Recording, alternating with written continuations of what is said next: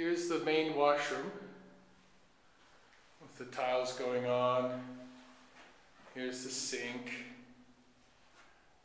And then we have the shower. There's going to be a shower head there, and then the taps. David built a nice bathtub. There's going to be a drawer under here for candles and stuff. But we're still waiting for some tiles, some molding. There's molding detail going around.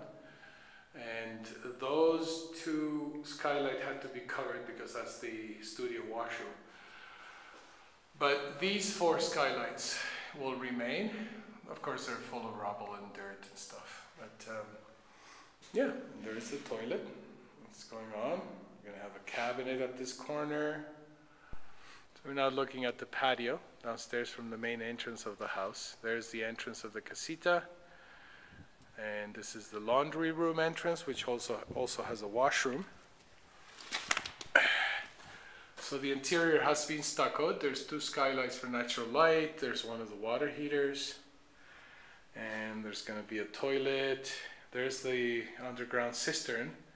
So David's doing lots of plumbing. You can see he's working on copper piping.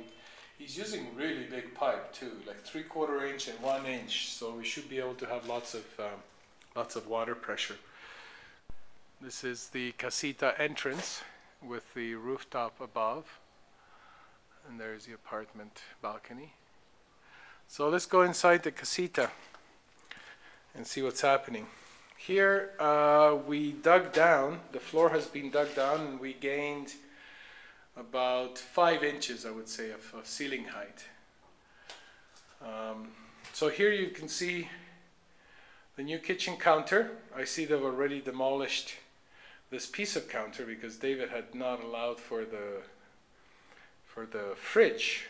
So that's where the fridge is going to go. There's a plug right there. And then this is the entrance to the casita washroom. And you can see that toilet is going to be replaced with a smaller one, but it's a nice appliance. And there's a shower, there's a natural light, and also where this little hole is, there's going to be a round window, 40 centimeters in diameter, and that's going to let lots of natural light into the washroom. So this is the kitchen counter. The stove fits in that hole right there. And what we've done here is we've knocked a hole in this wall, and we're making a tiled sort of island counter so that you can see the dining room, you can feed food through it, and there is the opening to the bedroom. I don't think I'm going to put a door there. I think it's going to be like a nice curtain. You know, it's good for one person, two people. That's the window to the street. You can see the new ceiling. This has all been stuccoed new. These are concrete beams, and they've all been stuccoed fresh. And right now it's being used for storage. You can see there the dark concrete part is the height that we've gained.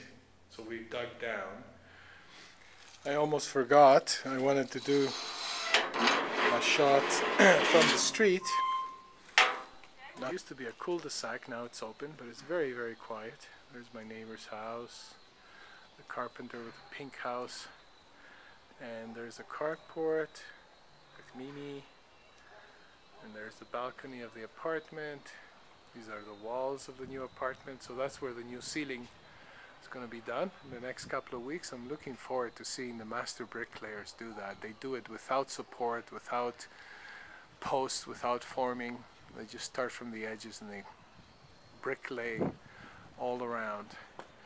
And there's the garage door entrance, the main door. So we're going to fix up all the concrete. And there's Lori and David's house, a very beautiful house with a rooftop terrace. And there's somebody knocking at the door. Hola. Hola. And there's the other end of the street with the pretty green house. So that was one last shot. I'm gonna go back home and maybe heat some food. So there you have it. This is the most recent tour of our house.